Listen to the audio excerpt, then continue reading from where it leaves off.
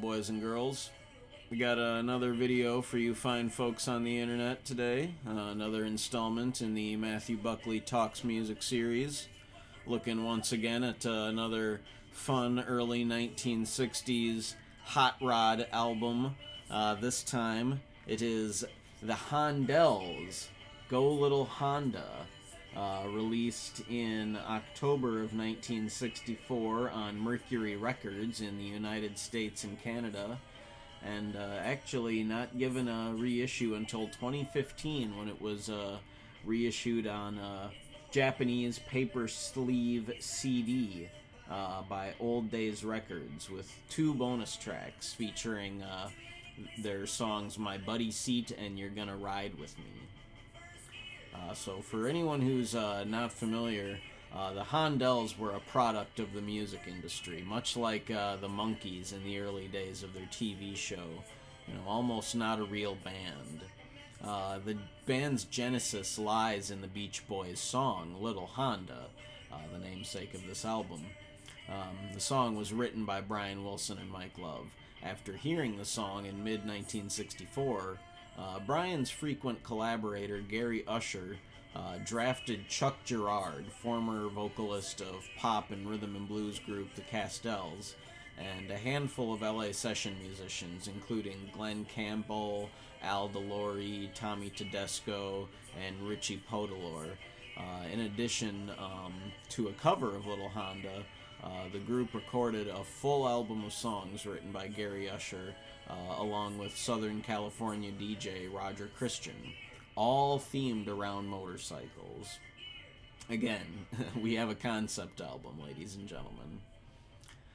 Leading up to the album's release, a small touring unit was put together, including drummer Wayne Edwards and bass player Richie Burns, who was credited as the band's founder in a mostly fictional backstory conceived by Gary Usher for the liner notes on the back cover.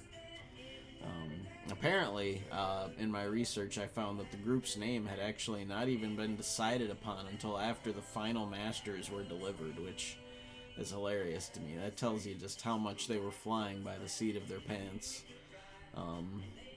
as a manner of speaking. But side A on the album opens with the namesake Little Hon-Da, originally written, as I said, by Brian Wilson and Mike Love of the Beach Boys. And that song was initially released on the Beach Boys' 6th full-length studio album All Summer Long in July of 1964.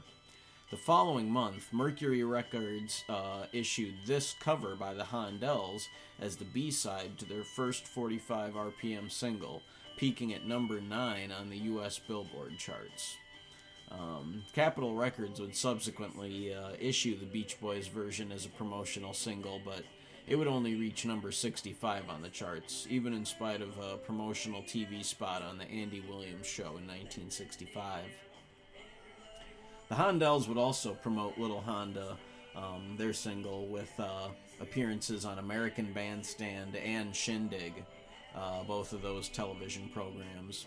And in my opinion, lead vocalist Chuck Girard nails the high-pitched, somewhat nasally style of delivery pioneered by Mike Love.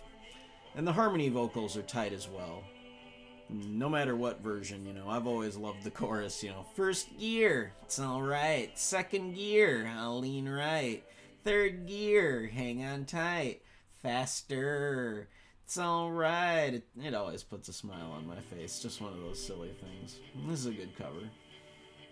The next track, Mean Streak, was written by Gary Usher and Roger Christian, and tells the story of a leather jacket-wearing, motorcycle-riding troublemaker. His prowess with the ladies leads to a confrontation with some jealous guys who tell him to leave town, and so he does, but not without taking the singer's girlfriend. Tragic. The song was also concurrently recorded by another Gary Usher-produced group, the Kickstands, released by Capitol Records in May 1964 on the Black Boots and Bikes LP. And their version includes kind of a spoken part between a couple of the verses, before the guy runs out of town with the singer's girlfriend. There's a spoken part where the singer tries to encourage the other guys in the town to give the guy a chance, and not just assume his mean streak means he's a bad guy. So it makes it all the worse when his girl runs off with the guy, like, oh no, I tried to give him a chance. But I really dig the groove of the song. The organ solo kind of feels like it comes out of nowhere in this version that the Hondells do, but it's neat. I really like the plunky, plucking sound effect that starts before the fade out.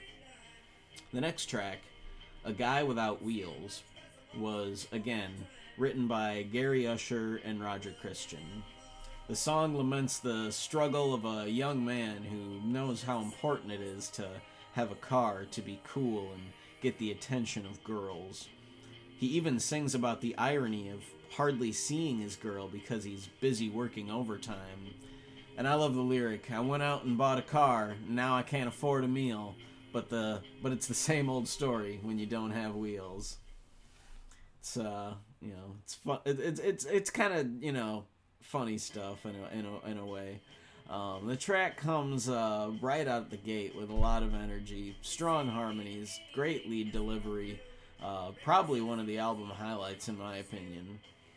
That said, this track was also recorded by another Gary Usher produced group, the Superstocks, issued by Capitol Records in 1964 on the School is a Drag album, credited to the Superstocks featuring Gary Usher.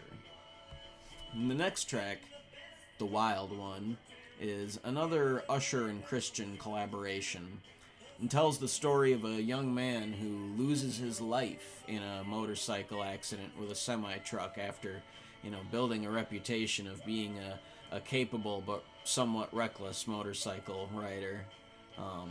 In spite of this, somewhat darker theme, I think the song is one of the strongest on the album.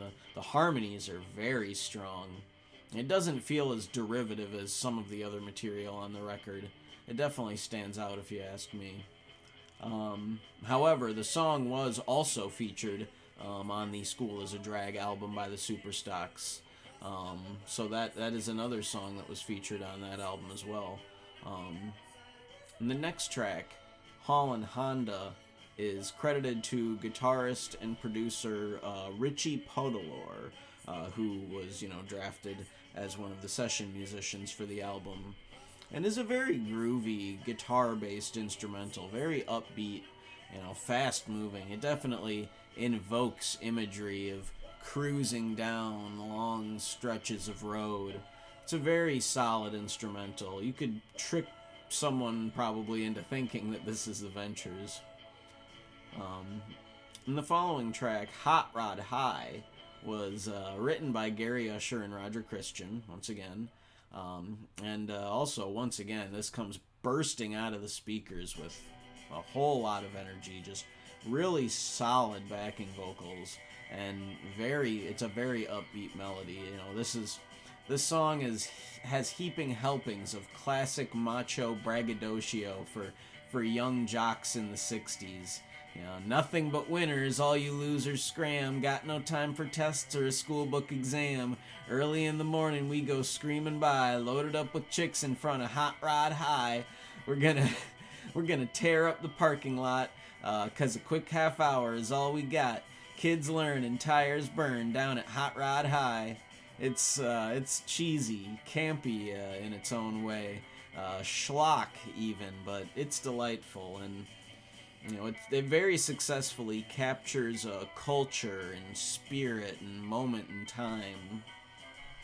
And this song was actually concurrently recorded by two other Gary Usher produced groups, The Knights, released as the title track of their album of the same name, Hot Rod High, in July 1964, and subsequently issued as a 45 RPM single under their name in October.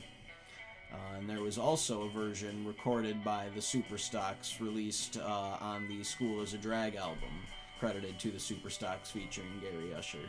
So that song had 3 different issues floating around in late 1964. Definitely, you know, permeated Gary Usher's work there. And with that, we end side A. Side B opens with Death Valley Run, written by Gary Usher and Roger Christian. A story of an annual 600-mile motorcycle race. The song has serviceable, if not great, harmonies. There are better harmonies elsewhere on the album. And it also has quite a lively, but not exactly impressive guitar solo. The track was also recorded by the Kickstands and issued as the opening track on their Black Boots and Bikes LP. The next track, Two Wheel Showstopper, was another product of the Gary Usher, Roger Christian songwriting team, and has our narrator proudly singing about his illustrious motorcycle, and all the medals and trophies he's won with it, and all the great parts the motorcycle has, but how all the motorcycle's missing is a groovy little chick on his buddy's seat. The song includes a silly spoken word outro. I like that sort of thing. And this song was also recorded by the Kickstands for their Black Boots and Bikes LP, just like the previous track before it. And the following track, titled Black Boots and Bikes, is another instrumental, once again credited to Richie Podolor. It's a groovy guitar workout, a very groovy guitar workout, somewhat less high energy than the instrumental on side A that he wrote, but still chugs along with a lot of vigor.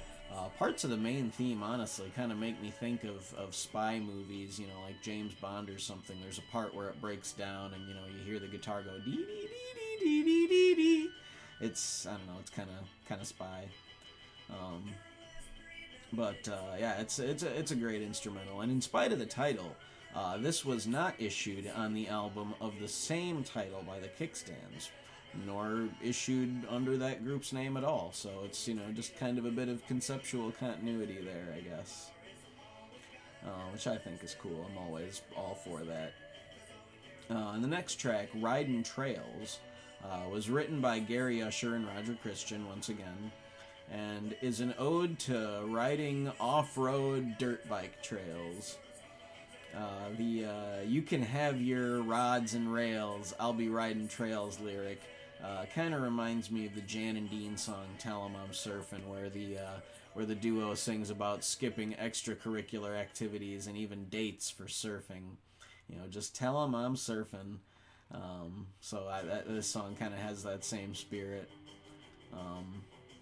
And this was another track also recorded and issued by the Kickstands on the Black Boots and Bikes LP. So that's most of side B, really. And the next track, Hon-Da Beach Party, was written solely by Gary Usher and is another guitar-centered instrumental. The first part of the song features some lively and pretty jangly guitar, but eventually it sort of kicks it into high gear, and we actually get some impressive guitar leads.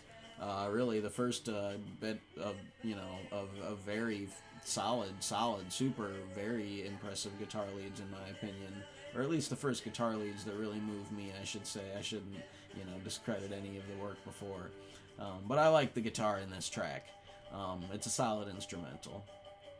In the next track, Rip's Bike is yet another instrumental, credited to musician and songwriter Mike Curb. And this song features harmonica and also organ. It has a delightfully homespun feeling. It's almost kind of ramshackle in a way. And with that, we end side B.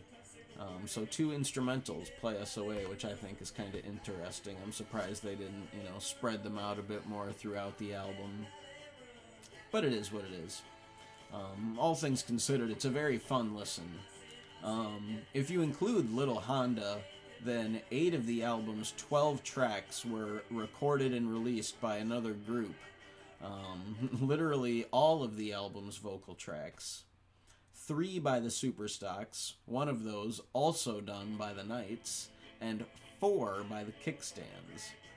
All of these tracks were issued within weeks of each other. I haven't been able to establish a firm date for the Superstocks featuring Gary Usher's release of School is a Drag, but I know that the Knights, issued their single in July, or their album in July, and their single in October, and this album came out in October. The single was shortly before, so, all of these had to be within, a few short weeks, months of each other, if not just a number of weeks. It's surprising that there would be, so many permutations, slight variations of these songs in the market, and on, only a couple labels, mostly Capitol and also Mercury here. But, it's interesting, and Gary Usher was absurdly productive during this time, cranking out material for various surf and hot rod projects, both for bands and for films, whether it be the Hondells, or he wrote a lot of music for some of the beach party films that were quite popular in the mid-60s. And he experimented with different arrangements and ideas for songs as he produced them for different projects, letting them bleed into each other and reappear in other projects.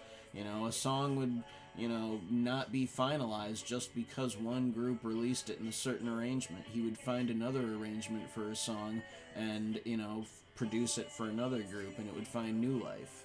It's not, in some ways, not too far away from the kind of ethos that you'd see with artists like Frank Zappa, where they would revisit their works, years later, although in this case it's only weeks later. But, still, revisiting your works in different contexts for, a different presentation, I think it makes for very interesting work. In this slice, it's very interesting the way he did that, and it creates these songs that are all vaguely interrelated and thematically tied together to sort of create its own extended universe of surf and hot rod California music. This slice of that universe may not necessarily be a masterpiece per se, but it's certainly well made and makes for a very fun listen, in my opinion. So here's a closer look at the cover. It's got some very cool lettering there, I think. And a shot of these fellas that were being sold to as the players. A nice track layout. Very nice layout. In the back, has another picture of these guys. Again, you have the same very cool layout, lettering.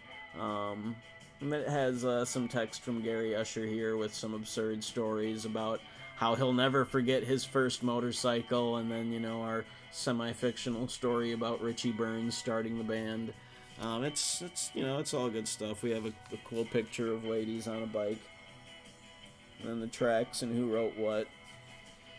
And this was before the lawsuit, so Mike Love isn't credited on Little Hon-Da, but he co-wrote it. He's getting credit now. And then inside here, we just have this on the old early 60s Mercury label. Nothing too crazy to write home about.